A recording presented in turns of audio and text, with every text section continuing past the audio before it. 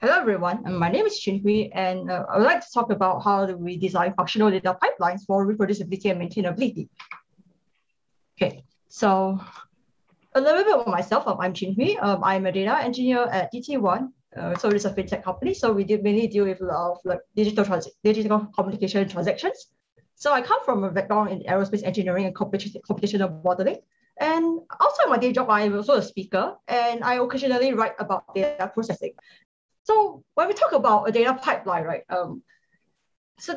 It starts off something simple. We have an input, we have a process or operation, and then we have an output. So in this case, our operation is whereby we create a circle that fits a particular shape. And so this is so we have the extract the input, we transform, and then we have the output.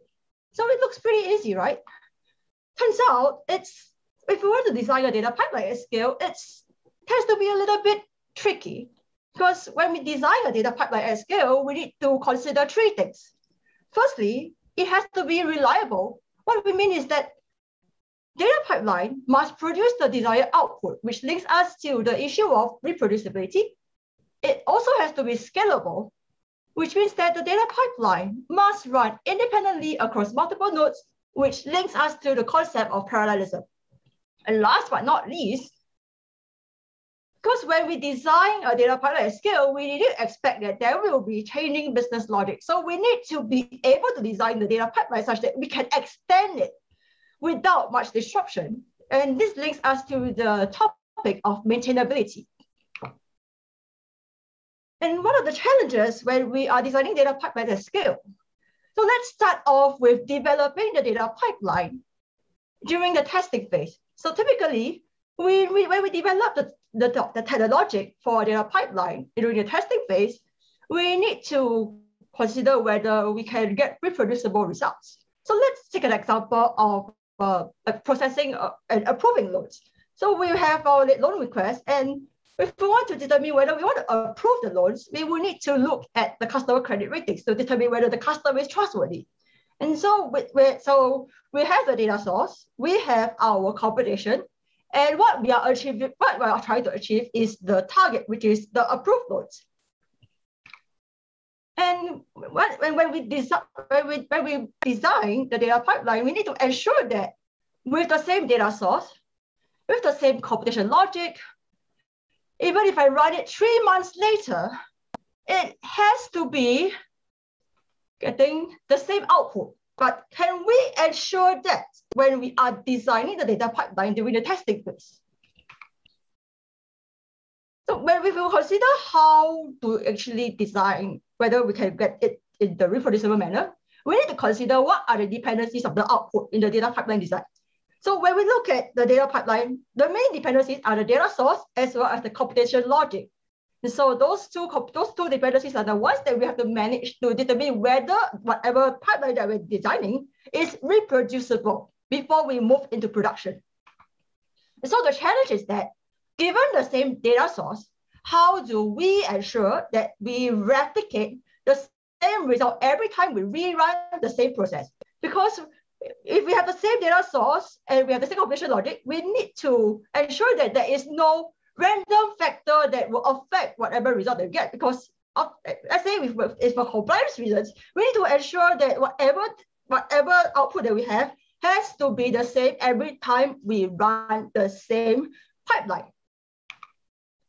And so now that we have gone through the testing and we ensure that everything's fine, so we deploy the pipeline to production. But we also need to ensure that whatever we develop is also reproducible in production.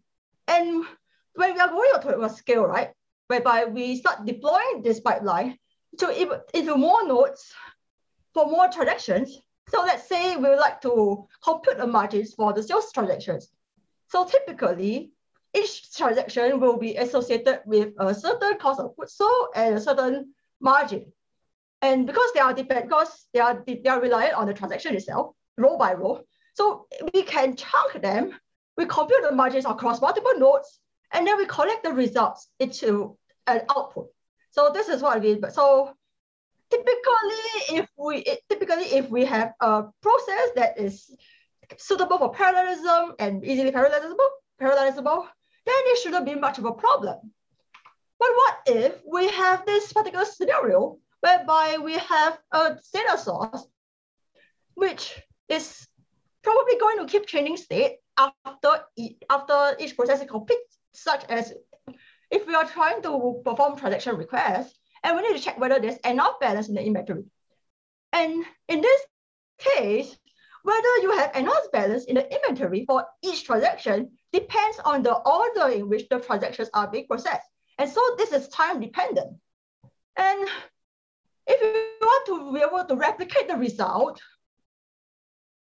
then the question is that what is the current state of the data source? Because if the current state of the data source is time dependent and it keeps changing, then it poses some challenges in terms of debugging at runtime due to the shared states when you're running parallel and concurrent code.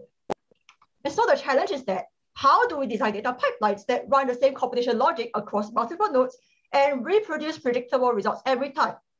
Because we need to be able to ensure that in order for it to be reliable and reproducible in production.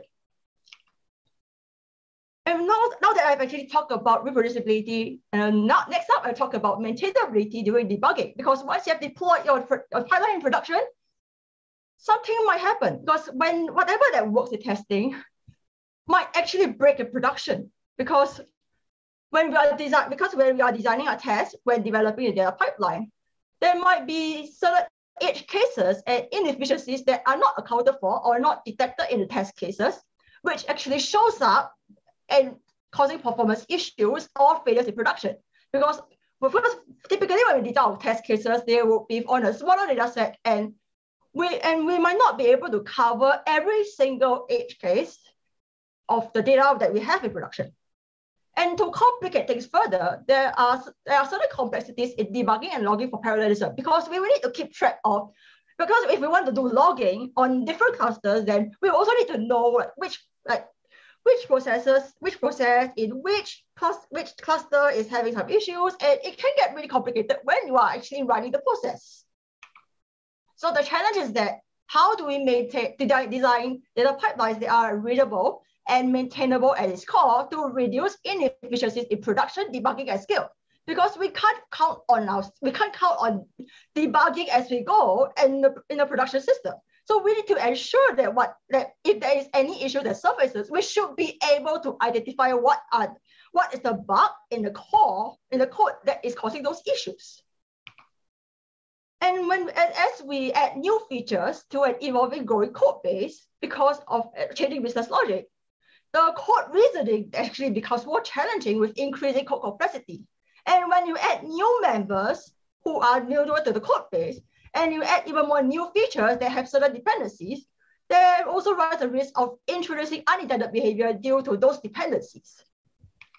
So the challenge that we have when adding new features in terms of maintainability is, how do we design data pipelines that adapts well to changing business and technical requirements and ensures developer productivity?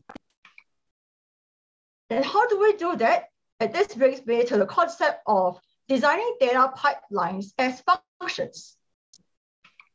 And this also brings us to the topic of functional programming.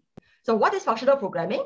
It is actually a declarative style of programming that emphasizes writing software using only pure functions and immutable values.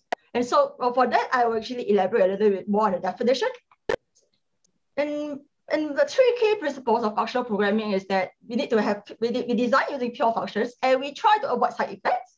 Secondly, immutability is a core principle. And last but not least, for functional programming to be able to work, we need to ensure referential transparency. And how do we define a pure function? So a pure function is where the output depends on, number one, input, number two, internal algorithm, and pretty much nothing else.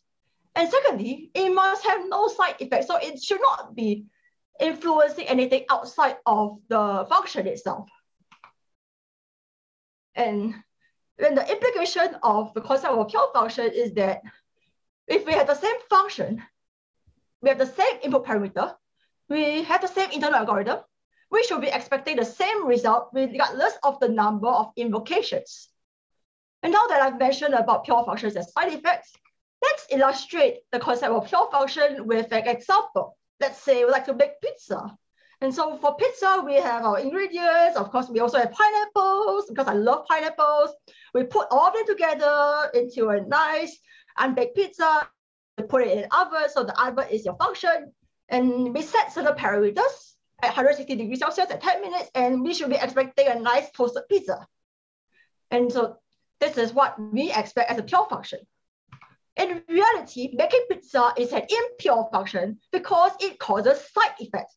So some of the side effects will include radiation heat from the oven.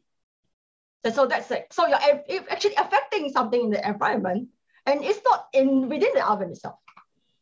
Or another side effect could be that your oven overheats and ends up changing your parameter from 160 degrees Celsius to 180 degrees Celsius. And you end up with a burnt pizza. And this is not pizza, you see.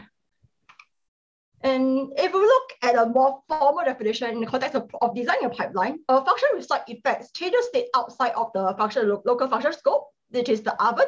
So some examples that are common could be while modifying a variable, or it could be local or global state. It could be performing an I/O operation whereby you're reading files, or it could also be throwing an exception with an error, such as having a burnt pizza.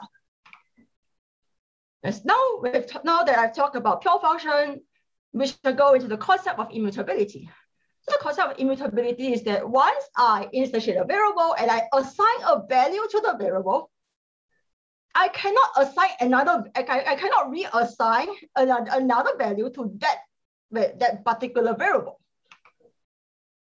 And the implication of having immutability of an assigned variable is that it enforces a certain level of disciplined state management and prevents side effects resulting from state change, which enables us to design our data pipelines using pure functions. The key implication of the concept of immutability is that it makes writing parallel and concurrent programs much easier, because now that I know that my data source is not going to change and I can't change it, so I don't need to keep tracking the state of my input, and I can focus on partitioning my input and focusing on the computation, knowing that my data source is not going to change during the process. And last but not least, we talk about referential transparency. So referential transparency is such that if I have an expression and then I have a result, and they are pretty much, so I can actually substitute the expression with the result. So the formal definition of referential transparency is that a function is referentially transparent when an expression can be substituted by its equivalent algorithm without affecting the program logic for all programs. So for the example of substituting the square function with x sub x, it's pretty much equivalent. And the conditions for referential transparency would be the pure function. Besides the pure function, it also has to be deterministic, such that the expression always returns the same output given the same input. And so let's look at this illustration for what we mean by deterministic versus non-deterministic. So for a deterministic process, let's say I would like to make breakfast, I like to make toast. So I should be expecting that for every time I want to make toast, I put the bread in the oven, I should be getting toast regardless of when I make the toast. However, a non-deterministic process is such that maybe 3 months later, I try to make toast with bread, and somehow I end up with burnt toast, which is not equal to toast. And this means that the oven process is non-deterministic and dependent on time. And now we have pure function, we have deterministic, and last but not least, there's also the concept of idempotency, such that the expression can be applied multiple times without changing the result beyond its initial application. So once I run the pipeline once, the second time, third time, fourth time, 100th time, it should not be changing the result. And an example of idempotence will be absolute function, whereby when I apply an absolute function to a negative number, if I keep applying the result, I should still get a positive number. And the key consequence of referential transparency is that the expression can be replaced with its equivalent result. So in this case, in this case, I can actually reason it much easier because I can equate the square function with the x of x, whether I have other elements in the pipeline. Now that we talk about functional programming and the concept and the principles, let's go on to functional control flow. And so how we design functional control flow is through function composition. So I can compose my functions and such that the output of a function can be the input of another function, and it's still equivalent. It can be equivalent to another function. And in Python, functions are first-class objects, such that a function can be assigned the variable, passed as a parameter to other functions, and returned as a value from other functions. And this is actually important when we are talking about writing functional data pipelines. Because the key consequence of first-class functions is that we can write higher order functions such that we can accept functions as parameters and return a function as value, which is what we're trying to do for function composition. And a related concept is anonymous functions, also known as lambda expressions in Python, such that for simpler expressions, we can use a function as input without defining the name function object. Hence, we can save a bit of space in terms of creating the function, and we can use the function as it is as a lambda expression. And some examples of such higher order functions are map, whereby I map each element in the collection with a function. We have filter, whereby we have a predicate which has a true false boolean, and then whatever that fulfills the predicate will be actually selected from those collection. And last but not least, we also have reduce, whereby we actually compose all the elements of the collection into a single output. And when we compare the use of map, filter, reduce versus for loop, one thing that we can notice is that for loop, we need to manage state change of a mutable variable. Well, that is not the case for the use of map, filter, reduce.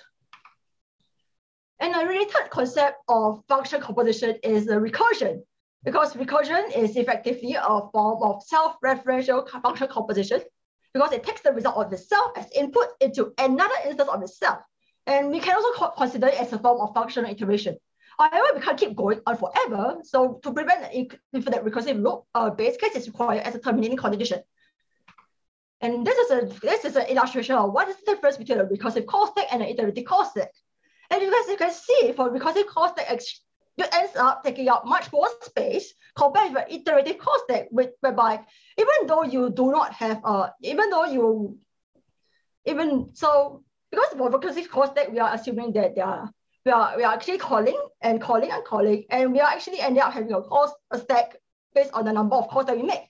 But for the iterative call stack, we only have one step because we are constantly changing the value throughout the for loop. And to resolve this, we have the concept of tail call optimization, which aims to reduce stack frame consumption in the call stack. But what the tail call does is basically when it sees a pattern, and then it identifies that and compiles them to iterative loop so that the tail call does nothing other than just returning the value of the function call. Hence, you do not end up with a very high stack frame when you are doing a recursion. So something like this. So when I see the pattern, I just compile it as an iterative loop in the compiler. And that is the case for some programming languages such as Scala and maybe like Haskell and other functional programming languages. And now that I've actually talked a bit more about those concepts, how do we actually do the iteration and how to control flow, let's go on to the functional design patterns for the data pipeline design. And when I mentioned about immutability, this brings us to the topic of immutable data structures. Because an immutable data structure is such that once it is created, it cannot be changed. And the benefits are numerous. It is easier to reason because what you see is what you get. It is easier to test because I don't need to worry so much about the state changes. I can focus on the logic when I'm designing the pipeline. And last but not least, the main benefit is that it is thread safe and it is easier for parallelism. And some of the examples of immutable data structures in Python, let's say the tuple. So in the case of this, I can change the I can change the element in the collection. But that's not the case for tuple. If you want, instead of instantiating a class to define a certain data type or a dictionary, which are mutable, why not consider using a name tuple such that you cannot reset an attribute after you have instantiated an instance of a name tuple? Well, technically, if you try to, you could use an underscore replace, but you realize that what this function actually does is creating a new instance of a point name tuple instead of replacing the original point name tuple. And now I talk about data structures. Let's talk about the algorithms and data transformations and we can use map filter in data transformation, such as we can filter the number and then we do our mapping of a collection to a certain function. And using map filter as derivatives in data transformation allows us to keep the data and transformation logic separate. And because it ensures that we can reuse the function that we are actually using the map filter, it improves code reusability. And we also have better transparency of the transformation logic, because if we look at, we can look clearly based on the function itself that we are mapping each of the element in the collection using a function to an output. And we can extend this concept of map filter to parallel and concurrent programming. And you can use multiprocessing. You can also use concurrent futures. So this is actually something that's from another talk. Okay, so we can also perform some data actions and aggregations. So for example, reduce. Reduce is not a built-in function, but this is still important for completeness. So what reduce does is that if I have a function that I will compose with an iterable, what I do is that I compose those values bit by bit. So it's folding until you have a single result. And using reduce and derivatives in data actions and aggregations ensures that when we design our data pipelines, we focus on the transformations first, which is your map filter, and that before we do our aggregation, which is our actions. And the transformation logic can be so. Why is it so? Because we know that the transformation logic can be applied to each element or partition, while the actions or aggregations consolidates results from partitions through composing those results. And now that I talk about transformations and actions, then I will have to talk about Apache Spark, which uses resilient distributed data sets as a low-level data abstraction. And this is related to functional programming because the RDDs are immutable and read-only. And because of that, and this is a very important consideration in terms of designing fault-tolerant parallel operations. Because you have immutability, you also have logical partitioning, and so this is the main abstraction behind Apache Spark and why we can run parallel operations with that.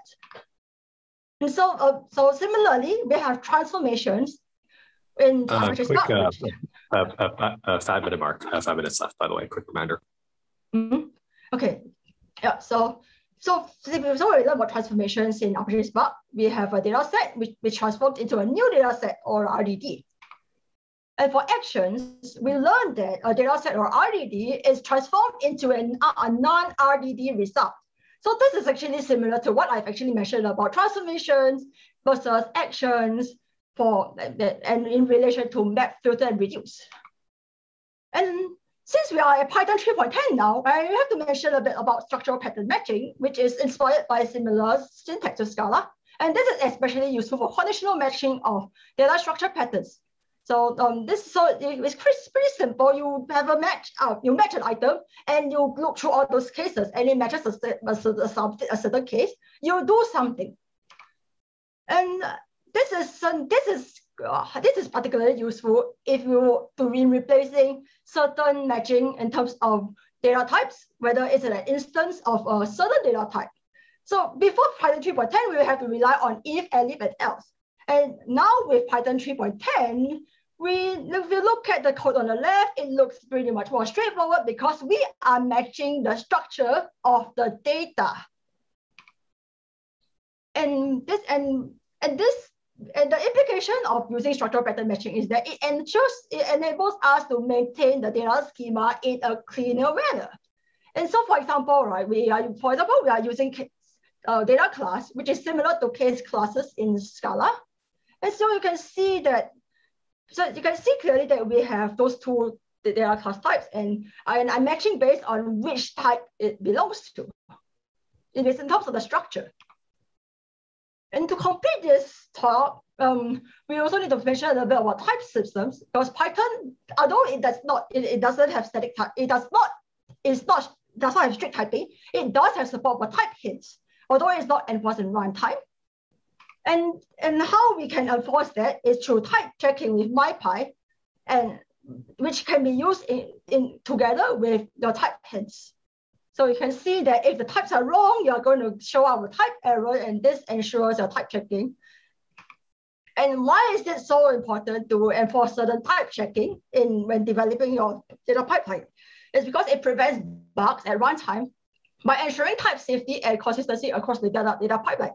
Because we want to be very sure, we want to be very transparent about the data type, we want to be very transparent about the data, and we want to be able to design a data pipeline such that it actually considers all those factors in consideration, especially at scale. So now that I've actually talked about all the design patterns, can we write a purely functional data pipeline in Python? So short answer is not really, because we need to consider that we still need I/O operations for reading and writing data outside of the application domain. And so this brings me to another design pattern called functional call imperative shell, which is based on Gary Berhardt's Python 2030 talk on boundaries. So the idea is that we keep the core domain transformation logic as a functional call, and then we leave the infrastructure code separate from this functional call so that we can interface with our data. And an example of using functional call imperative shell can be shown in this example. So we have the I/O layer to read the data. We have the functional layer for the computation logic. And lastly, we end off this program with an I/O layer to write the data outside of the program. And so the key takeaways for this talk is that, like, when we are designing data pipelines at scale, it is advisable to adopt functional design patterns, especially when we are looking at parallel and distributed workflows, because we need to consider that when we are designing at scale, it needs to be reproducible, scalable, and maintainable. And while we can't design a purely functional program, we can adopt a functional call imperative shell design pattern to manage side effects separately from the data pipeline logic. And that's the end of my talk. So do reach out to me via the following channels. And I'm currently writing an ongoing series on functional programming. So do check it out. Thank you.